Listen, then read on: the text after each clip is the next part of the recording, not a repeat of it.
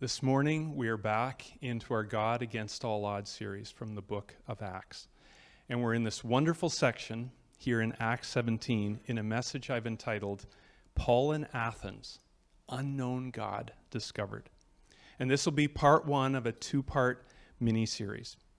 And before we began recording this message, we watched a clip from the movie Jesus Revolution. By the way, it's still in the theaters at the time of this message.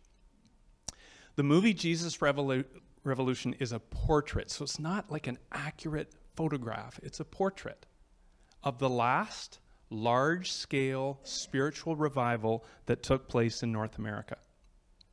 Between 1969 and 1972, thousands and thousands of people, especially young people, came to faith in Jesus Christ.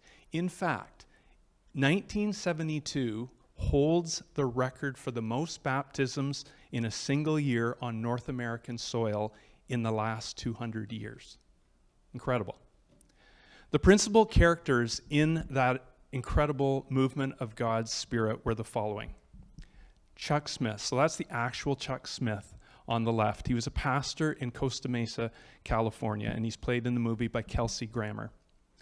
And then Lonnie Frisbee, a hippie street preacher, who, again, a very complicated young man who died at a very young age, but used as a vessel, powerfully used by God. He's played by Jonathan Rumi, who plays Jesus in The Chosen. And then Greg Laurie, played by Joel Courtney. And this is modern-day Greg Laurie. And he is a pastor also in California now, and he's spoken in large stadiums, kind of Billy Graham-esque. He's spoken to over 6 million people. I've heard Greg Laurie speak in person before, and a tremendous evangelist. Now, I'm not going to go further into their story and into that particular amazing revival story right now. The reason we watched the clip was because of the poignant insight that it offers through some really great quotes. So here are some of the quotes. Drugs, music, relationships, all a quest for God. We saw Timothy Leary speaking at that concert, and he talked about the psychedelic experience of taking LSD is a confrontation with the divine, a spiritual awakening in which you define God as best you can. We heard the words, searching for all the right things in all the wrong places. And then the other quote that I really appreciate, a relentless pursuit of the truth, chasing hard after lies. I remember the first time I saw that movie. I've seen it twice. But the first time I thought, the more things change, the more they stay the same. This is where human beings existing up and down the streets of Kitchener-Waterloo live, pursuing things to bring them fulfillment, but it's all a search for God. We think the quest is this, but it's actually that. And the Apostle Paul, he knew that story only too well in his own life. Check out his story in Acts chapter 9. Paul was looking in many wrong places for God. And God found him and transformed Paul's heart and life. And as complicated as Paul's past had been, his future was about being on a mission to help others in their quest, in their search for God. Well, we've come to this part of Acts 17 where Paul enters the ancient city of Athens. And we're not going to revisit the places he's been in Acts 17. Please, if you missed that, go to the Grace website or the Radiant website and get caught up. But this section of Acts 17 is just so rich with the story and so dense with how to engage our current modern day world, maybe more than any other passage in God's Word, that we're going to spend 2 Sundays on it. It's that meaningful. And we're going to discover an evangelistic strategy in this passage. You might want to take notes, especially in week 2. By the way, did you know that strategy is not an unspiritual word? It's truly not. We don't depend on strategy. We depend on God's Spirit. But God's Spirit is the one who led Paul in this carefully plotted strategy of evangelism that we're going to see. Well, to really appreciate the way Paul framed the gospel here, we need to do some pre-work in terms of understanding a few things about the Athenian culture and ours. And that's what Paul the missionary did in spades here in Athens. And that's what we need to do as missionaries here in Kitchener-Waterloo. So first of all, we as Christians, notice on the screen, we have to stop assuming that people have some knowledge of the true God or an understanding of the meaning of sin and the fall, because they don't. Many people who have immigrated or are refugees from other countries, and even most of the people born here in Canada since the 1970s, don't know these things. We need to start assuming they don't. This ought to change how we communicate the gospel with people. I want to show you something, and I know many of you have seen this before, but this is Belmont Village Church's discipleship pathway. So if you look at the top there, how does someone in the world, living out there in the Kitchener-Waterloo community, how do they become a disciple of Jesus? That's someone who follows Jesus, is being changed by Jesus, and is committed to the mission of Jesus. How do they become a disciple and become a disciple maker? So this is a bit of a strategic pathway, so to speak. Well, first of all, they need to be reached out to, right? So we reach out through serving events. We reach out individually. We reach out through our missional families. And when we do whole church events. And how do we reach out, and how do we see people from the community come into our faith community, whether or not they believe in Jesus yet? Well, through bridging events, and I'm going to talk about those in just a moment. But then hopefully they'll start coming out to our Sunday gatherings like this and get involved in our missional families all throughout the city. And then eventually to want to be a part of our discipleship villages, because every church on the planet needs to be committed to the mission of Jesus and to disciple making. Not just because it's a great activity, it's because that's our identity as the called children of God, to be missionaries and to be disciple makers. Well, let's think about that middle one there, bridging events. So we talked about what are some bridging events? Well, our missional family potlucks that we do once a month, where we can invite people from the community into those to participate. Our church picnic that we have every summer. Now, this summer, we're hoping that we'll have even more neighborhood church picnics, that we'll put some energy into having some of those picnics right in neighborhoods throughout the city and invite people to those. Our Easter breakfast is an opportunity, a bridging event. Our Lenten lunches, wonderful bridging event. Youth events, kids events, etc. So thinking again about bridging events. Now, can I tell you that all through the years, I have learned as much from people younger than I as I hope they have learned from me, and I mean that sincerely. Recently, I was talking with an amazing 34-year-old woman who said this: Dad, I like and I get the term that Belmont Village Church uses in your discipleship pathway called bridging events. May I suggest something for you to think about? And I said, yeah, of course. And so Ruth Ann, our daughter, said, it's something that we are thinking about and talking about a lot here in our church in Paris. And by the way, do you want to know what the name of their church is? Sojourn Church. That's where our co-leaders team went to visit about a year and a half ago, because they are a church that had merged just a few years before that. And that's where our daughter and our son by marriage have been called to serve just in May of this year.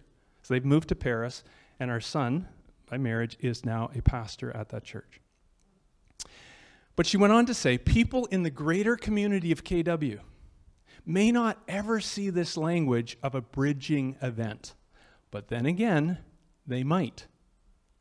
And they might not necessarily appreciate being led across a bridge from where they are to somewhere you may want to take them. I said, point taken, point taken. She went on to say, we've been thinking about a different image. Most of our neighbors, most of your neighbors, wouldn't feel too comfortable walking into our homes, like walking right into our houses. Even if they were invited, they might not take that kind of step. But most would walk up and sit down on our front porch if we invited them to. That's true. We've seen that over and over again in our neighborhood. Come on up, sit on our front porch, and people willingly do that. And I said, I see where you're going with this. Wait a minute, no I don't. Where are you going with this? I wasn't sure where she was going. And she said, okay, if the house represents church, back in the day, people outside the house understood the language being spoken inside the house, even if they didn't regularly visit inside the house. Because back in the day, people in our Canadian culture kind of lived on the front porch. They understood the language. So when Christians talked about Jesus, the Son of God, or about sin and salvation, or about the gospel, people had been exposed to that language for most of their lives. They understood what we were saying. But not anymore. Not anymore. These are foreign words and concepts to them now. So what we're talking about as a church, she said, is how we can work with that imagery of a home and how we can create, notice on the screen, front porch events. I kind of like that. Front porch events that people would maybe actually want to engage in. And I said, that's brilliant. I'm so grateful you took after your mother. And Paul the apostle understood that. Not the part about Ruth Ann being like her mother, okay? Stay with me, people. Pay attention. Paul understood that when he was in the synagogue, his audience was on the front porch. And they understood the language. So when he talked about a God of creation, they got it. When he talked about the meaning of sin and the fall, they understood it. The reality of God's justice, check. We understand those terms. So Paul then takes them to their long-awaited Messiah and tells them about Jesus, his death, his resurrection. But here in Athens, it's a different story. Paul needs to invite them up onto the front porch.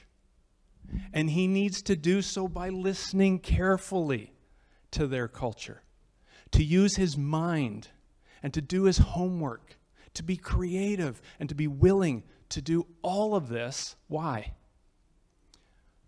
For the Lord, for his King, Jesus, and for people who are on a search for God and don't even realize it. Does any of that make sense? This is all framing for where this text is going. Well, feel free to shout it out. Does anyone know what that famous site is in Athens? Still around to this day. Starts with P. Good, very good. Parthenon. It's described as a resplendent marble temple built between 447 and 432 BC, during the height of the ancient Greek Empire. Dedicated to the Greek goddess Athena, the Parthenon sits high atop a compound of temples on what is known as the Acropolis of Athens. Paul would have seen that. Isn't that amazing? He would have walked through there. He would have walked through and witnessed all these places. This was the home of Plato and Aristotle, whose philosophies shape Western cultural thinking in a big way to this day. Athens was an Ivy League university city and has been for millennia. If you look at this photo here, the theater of Dionysus, the Parthenon, the Erechtheum, even Nike was there. Who knew The temple Athena Nike was there. And over on the far right at the top is Mars Hill, also known as the Areopagus. Now, you see it's sitting apart from the Acropolis, but it's very close by. But Paul's not there sightseeing as we would be. He's there for another reason. Check out what Luke writes about that scene in verse 16. While Paul was waiting for them, Silas and Timothy from the previous section, for them in Athens, he was greatly distressed to see that the city was full of idols. Historians say that there may have been as many as 30,000 statue idols representing various deities throughout the city of Athens, and possibly that many idols again located in the Parthenon. Man, when I read that, I thought, wow, the idol manufacturing business was booming. Right? Making idols was the thing to do. Busts of Greek gods, phallic images of fertility gods, images of birds and sea and land animals and weird-looking non-earth creatures, etc., all over Athens. Notice Paul's response to what he saw. He was greatly distressed. Internally, Paul is deeply grieved by idol worship. Why? Well, as he explains in 1 Corinthians, there can be spiritual forces at play behind idols, and there normally were. But you know what? It's no different today, right here in KW. Walk the streets of KW and you will see a city full of idols. They may not be as physical, but they are just as prevalent. Idols such as jobs and the status that comes with those jobs, entertainment, the idol of comfort, of technology, of physical appearance, even the idol of family and of children, of influence and of fame, of sex and sexualization, of identity, of money, material things. I found this list in a blog called Rethink, and it's very good. From Tim Keller, he says this: an idol is anything more important to you than God. Anything that absorbs your heart and imagination more than God. And anything that you seek to give you what only God can give. Does idol worship distress and grieve you? Does it distress and grieve you the way it does Jesus? Because he knows that it's a counterfeit of what's real through a relationship with God. It may be acceptable to the entire world, but is it acceptable to God? Well, in verse 17, we're going to see what Paul does in response. Look what it says. So he reasoned in the synagogue with both Jews and God-fearing Greeks, as well as in the marketplace, day by day with those who happened to be there. Where is this audience in that imagery that Ruth Ann shared? They're on the front porch, right? These are Jews who understand all the terminology. These are God-fearing Greeks. So Paul reasoned with them. Just like strategy, reasoning is not a bad thing. The Athenian culture of debate and sharing ideas in the marketplace was a way for Paul to meet them on the front porch. So notice where he goes, the synagogue, the marketplace, but he's going to be invited to another significant location very shortly. Look at verse 18. A group of Epicurean and Stoic philosophers began to debate with him. Some of them asked, "What is this babbler trying to say?" Others remarked, "He seems to be advocating foreign gods. We like that." Another god. They said this because Paul was preaching the good news about Jesus and the resurrection. Okay, let's look briefly at these two groups of philosophers here. First of all, Epicureans. Who are they? Well, they formed from a school of thought started by a guy named Epicurus in 300 BC, and it held the following beliefs. They believed in a pantheon of gods and goddesses, but these gods had nothing to do with the real world. They had separated themselves from the real world. They believed that life on Earth came about as a random collision of particles. Sound familiar? Their theory recycled into the Big Bang Theory. There's nothing new under the sun. They believe that when you die, that's it. Your light goes out with a whimper, and there's no afterlife. And they believe that the chief end of mankind is to be free from pain and to pursue pleasure. Wow.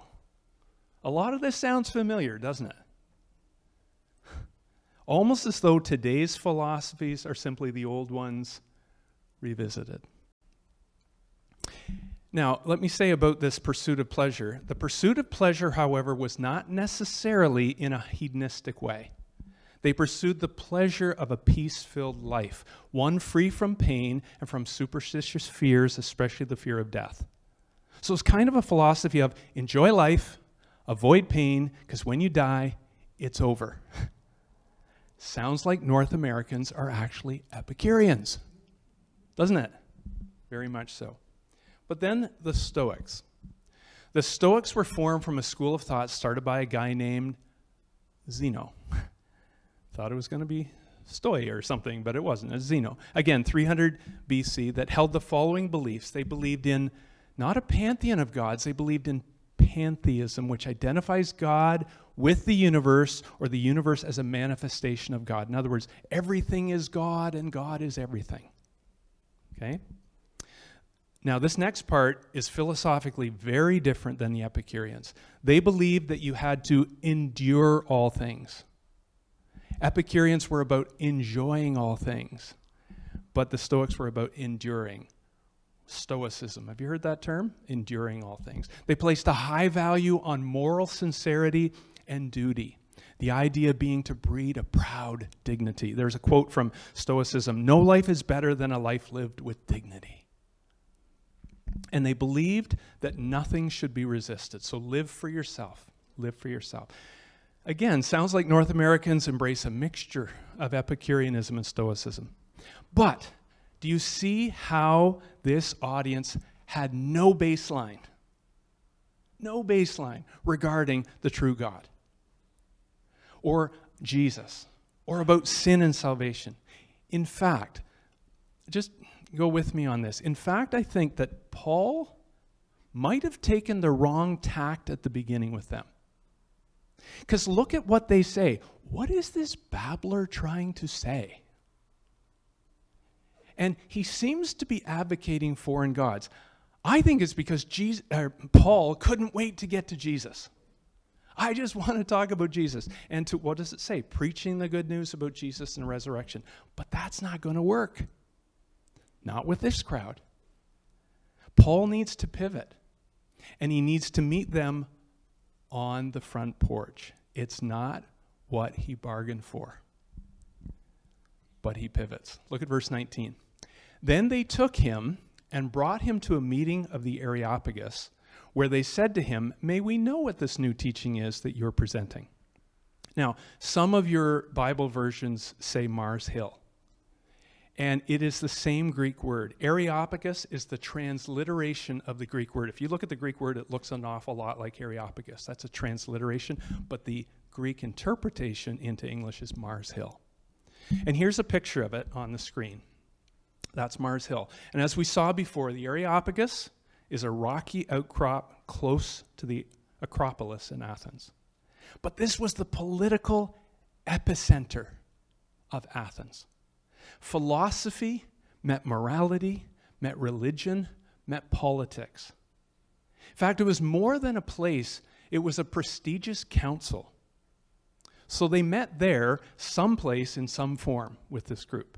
And as Chuck Swindoll, a radio teacher, Bible teacher, says, these eggheads, these egghead philosophers wanted to know about Paul's new teaching that he was presenting. And so look at what they say in verse 20. "You are bringing some strange things to our ears, and we would like to know what they mean." And then just this kind of humorous aside from Luke. He says, all the Athenians and foreigners who lived there spent their time doing nothing but talking about listening to the latest ideas. Oh, the life right? This is like a philosopher's discussion society dream come true. Sounds like a university campus, actually. And so verse 22, Paul then stood up in the meeting of the Areopagus and said, "People of Athens." And next week, that's where we'll begin, with Paul's amazing message to the people of Athens. But may I ask you to do something? This week, you have some homework. Read through and meditate on what Paul said to these people who had never visited the front porch of Christian faith. Not to mention been inside the house of a church. May we experience, as we do that, the heart of the shepherd. The heart of the shepherd who literally saw these people as he sees the people of our city as sheep without a shepherd. And he cared so much for them that he influenced Paul to take a totally different tact with these people and meet them on the front porch. Let's pray. Father, we thank you for your ancient word that is more relevant than today's news. God, thank you for speaking to us about the kind of times that we live in right here in Kitchener-Waterloo. God, would you form us through your word and through your spirit so that we might see with your eyes and with your heart the people of this city. God, I pray for anyone here today who by your Spirit has felt that prompt today that I need the shepherd to lead my life. Jesus, we invite you, the one who died on Good Friday, was buried, and rose again on Easter Sunday. We invite you, living Lord and King, to lead our lives, to lead us through all the twists and turns and hills and valleys that we are going through right now, and we will go through this week and into the future. We invite you to do that. God, may the result of our time in your word be that others will know him, will come to know him as their Lord and Savior too. We pray in Jesus' name. Amen.